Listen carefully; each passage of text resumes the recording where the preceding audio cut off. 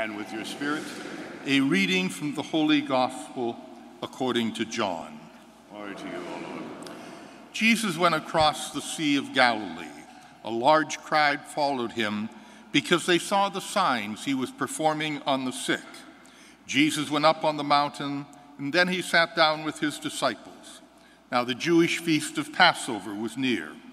When Jesus raised his eyes and saw that a large crowd was coming to him, he said to Philip, "Where can we buy enough food for them to eat?"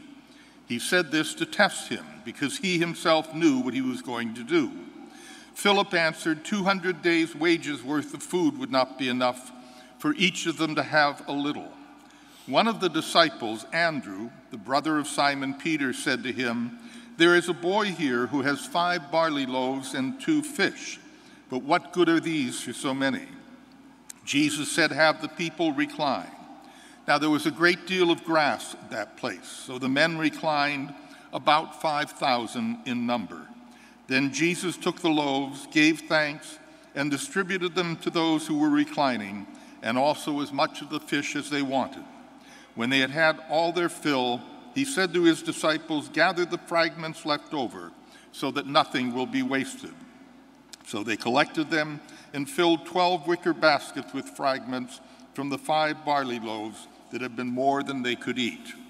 When the people saw the sign that he had done, they said, "Truly, this is the prophet, the one who is to come into the world." Since Jesus knew that they were going to come and carry him off to make him king, he withdrew again to the mountain alone. The Gospel of the Lord. Praise to you, Lord Jesus Christ.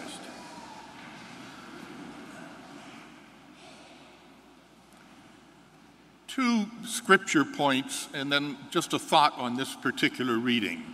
Remember that none of the 4 evangelists, Matthew, Mark, Luke, or John, personally knew Jesus, and they wrote long after his death. Mark, the earliest gospel, wasn't written until the year 65. John, the last of the gospels, wasn't written until the year 125. And the gospels are not historical documents. They are simply prayerful reflections on what happened, with each evangelist having a different theme in mind and addressing a different audience. And each of them picked miracle stories and parables that they might use in their gospel that might not get used in any other gospel. For example, Luke is the only one to give us the parable of the prodigal son. He's the only one to give us the parable of the Good Samaritan. Why? Because these were consistent with Luke's portrait of Jesus as being all forgiving and all healing.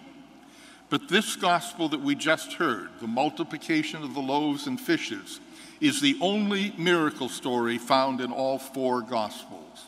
It obviously was very important to the early Christians. And secondly, in Matthew, Mark, and Luke, the Last Supper is focused on Jesus instituting the Eucharist, giving us his body and blood. In John, there's no mention of that. In John, the Last Supper is focused on the washing of the feet, that Jesus comes to serve and not to be served.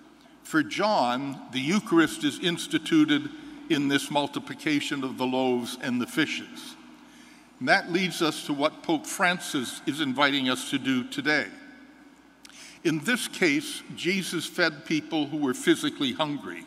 When we come to the table of the Lord to be fed, he feeds our spiritual hunger. And Pope Francis is inviting people, everyone, including the divorced and remarried, to come to the table of the Lord and be fed. We have to forget what we were taught as children. I was taught that if I went to confession, was in the state of grace, and fasted from midnight, I could receive communion. And Pope Francis shakes his head and says, no, go to the gospel. It is about being fed, about being nurtured, and we all need to be fed and nourished. In some dioceses in Germany, the bishops have invited all of the non-Catholic spouses of Catholics in their diocese to also come to the table of the Lord to be fed. Things are changing, and we need to keep abreast of them. Amen.